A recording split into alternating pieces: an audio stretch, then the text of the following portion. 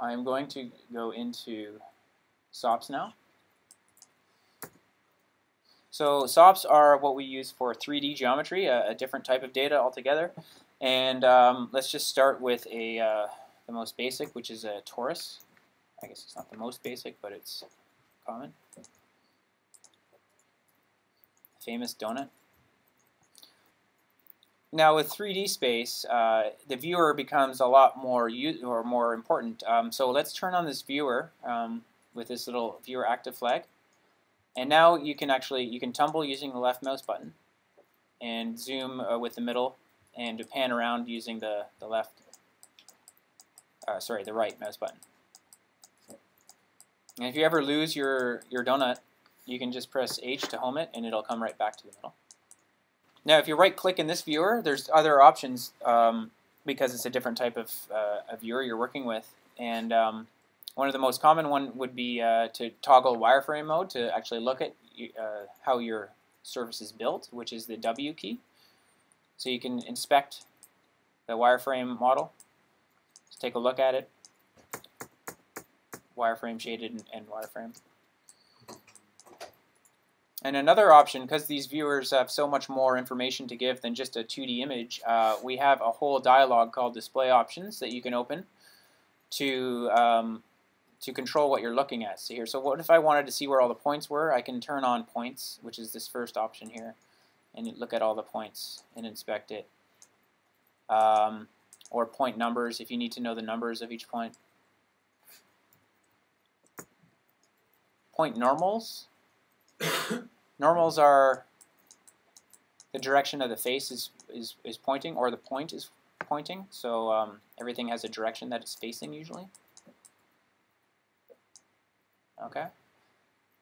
And a bunch of other stuff that's not so UV coordinates if it has it. This one doesn't, so I don't see anything. I'm going to home this. Same as tops, we have parameters that control all these things. So let's make another generator. This one will be sphere SOP.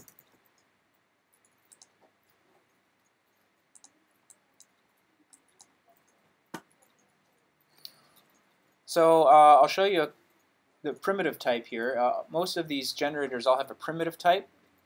The default, I'll turn in wireframe so you can see how it's built. The default one is mesh, which is made out of rows and columns. So here's my rows, how many rows you got and how many columns there are. But if you take the primitive type and turn it to polygon, it doesn't use rows and columns at all. It uses something called frequency, and it's made up of triangles now instead of quads.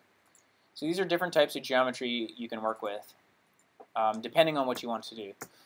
I'd recommend just working with mesh and polygons because they're very fast for real time, but there's also, if you're trying to do something specific, you can use NURBS or Bezier. So if I go to NURBS, you will get something which you control with U order and V order.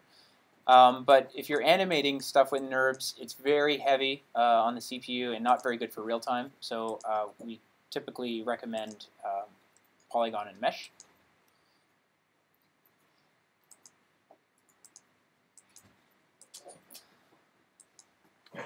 Let's look at this. One common SOP we always use to bring things together is the merge SOP. So I'm going to drop down a merge SOP and connect both of these to it. And all this does is it brings both of the geometries together so they can be operated on together, like a group.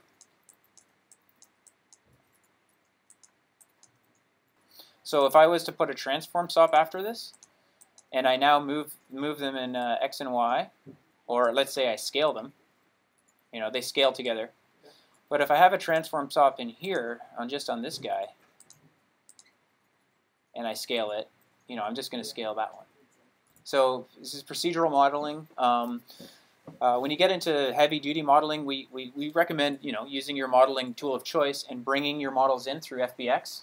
But for simple primitives and shapes, if you're going to design some things that are maybe particle emitters or masks and stuff like that, this is where this stuff is really handy.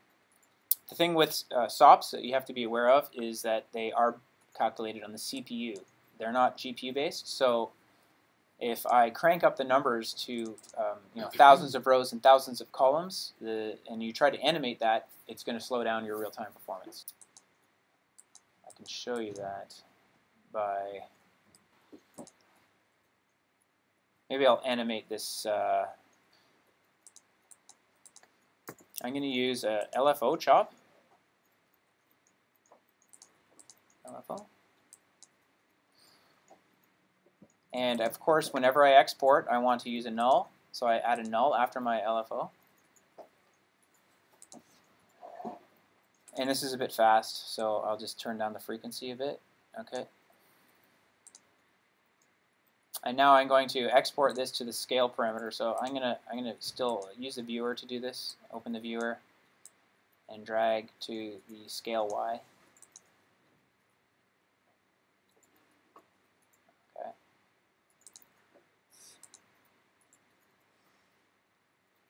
I don't like how it's going into negative territory because the scale flips it. So I'll offset the LFO by 1. Okay.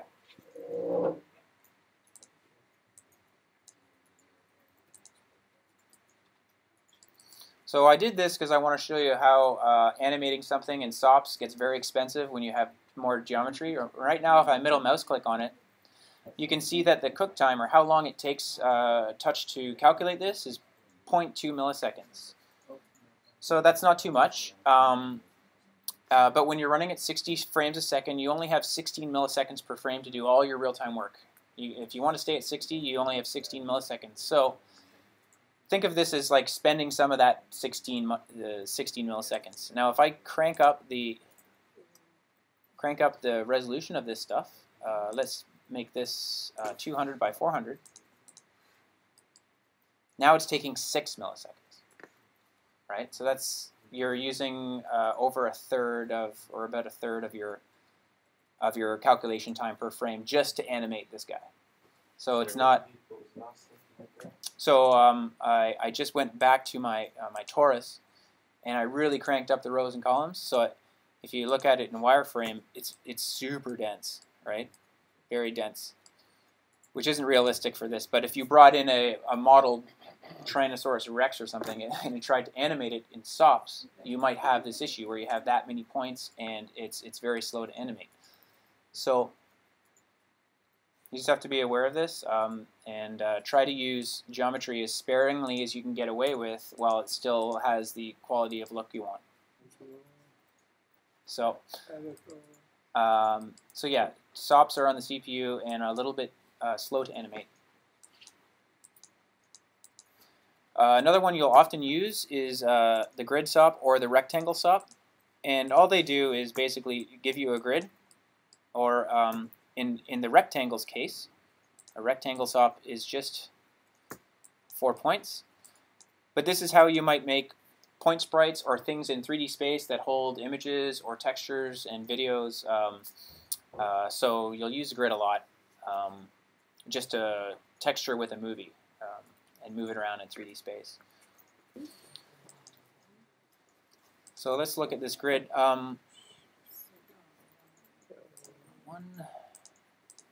Actually, let's make a, I'll just take this off the sphere. Another fun SOP, which is a filter, is the noise SOP. We have noise in every operator family because we love noise. And let's take the sphere and put it into the noise SOP. And it starts applying noise to all the point positions and just basically deforming your geometry. And this also can get a little expensive. Right now it's cheap. It's only 2.2 milliseconds. But if I make this sphere much more complex, it's going to slow down quite a bit. So just be aware of cook times when you're dealing with SOPs.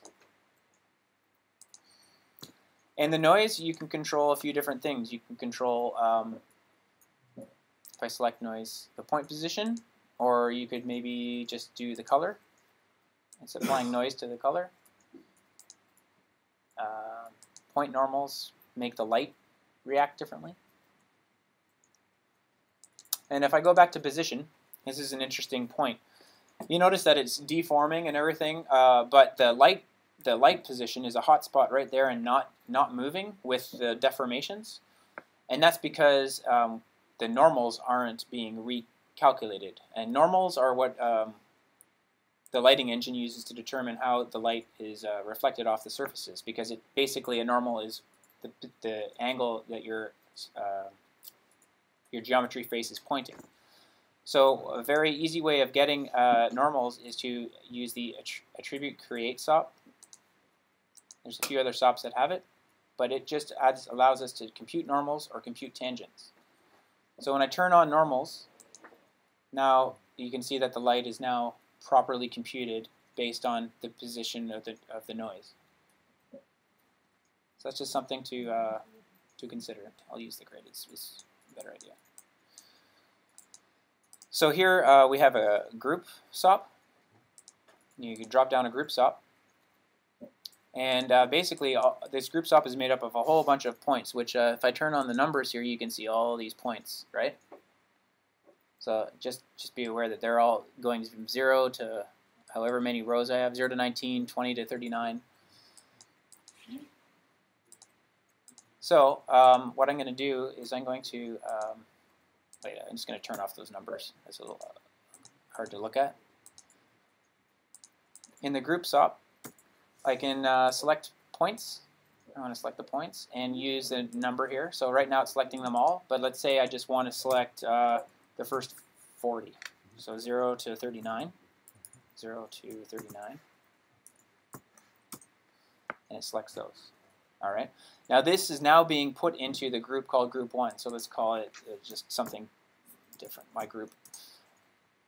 And if I middle mouse click on it, it says there's one point group with 40 points in it. Right. So now if you want to move these independently, you can, almost every filter SOP has a group option.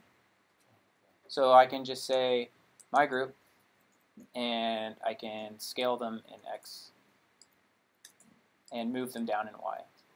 Okay. FBX and OBJ is supported. FBX is better. And you can just, you can either go File, Import, or you can drag and drop onto the network editor.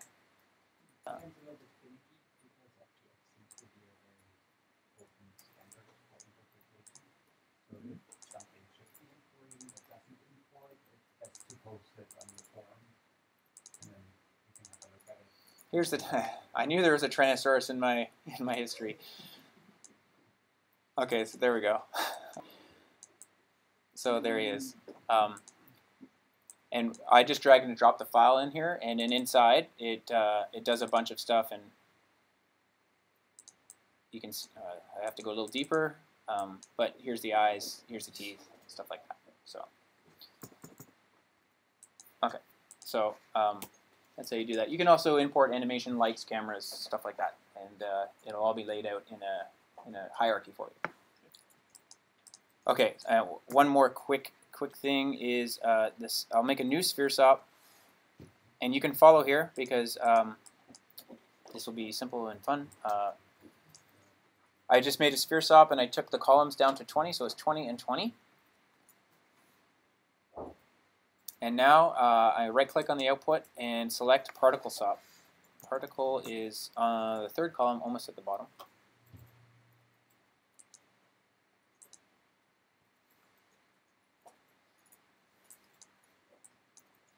Now you can see these particles are being emitted. So to make them a little easier to see, we can turn the viewer active with this little star at the bottom. And press P and turn on the point display.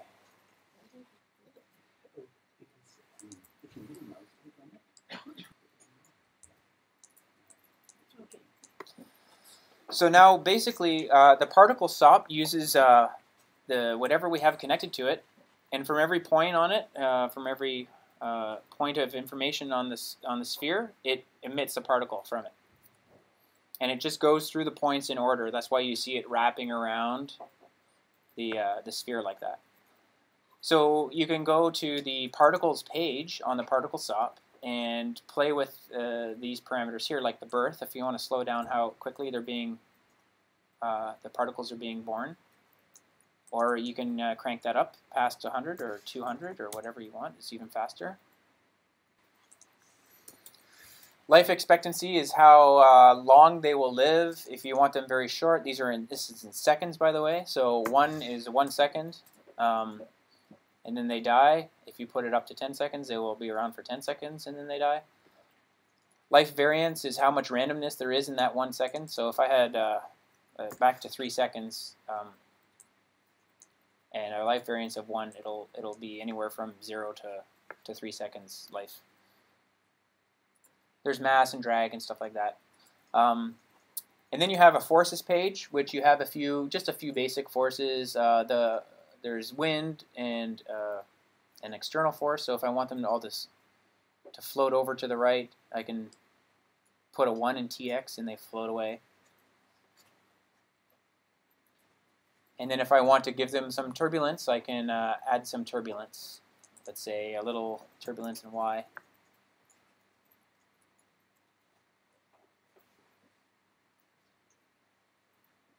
Now if you see some particles sitting around and just looking like they're dead, sometimes the particle system will need a restart because you've been playing with the parameters and the numbers are out of sync. So you go to the state page and there's a reset button at the very bottom. And you just press the pulse button and it resets the whole particle system. Reset on or reset off the pulse? If you hold it on, it'll just hold until you let it go. But if you press pulse, it just gives it a quick reset pulse. And that's about it for SOPs. Unless anyone has any questions about dealing with these, we'll be using them throughout the next couple days. So we'll be getting more familiar with them. But if you have any questions. And is it possible to script geometry as well? Yes. There is actually, we call it a script SOP, which uses Python script right here. So I can show you an example we have in the palette. It's under, is it super formula? This, if you look inside, is done with a couple of script SOPs. And then there's a nice script there that's making it. So if I go up to the top of this component, I just drag this in from the generators in the palette, super formula. There's these parameters here that we have set. So the one thing with these rest of these flags is this one is called compare. And this is kind of nice because it shows you the input. And you see the sphere that I have going in that's feeding the particle system? It shows you a little template of what that is. So you can kind of see how your particles are being generated from that. So I find that very handy. So any faster, slower, faster, slower. Any other questions about SOPs before I move on?